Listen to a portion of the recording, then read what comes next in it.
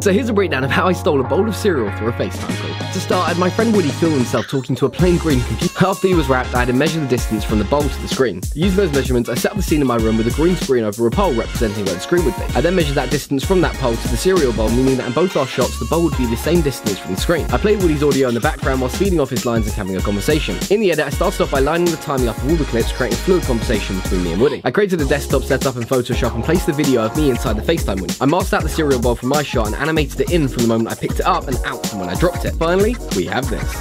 Mate, honestly, it's a joke. Anyway, I just wanted to chat to you real quick. Oh, so basically, mate, it's the door.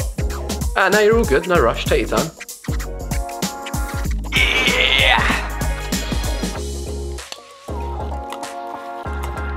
Oh, sorry about that, mate. Nah, you're all good, bro.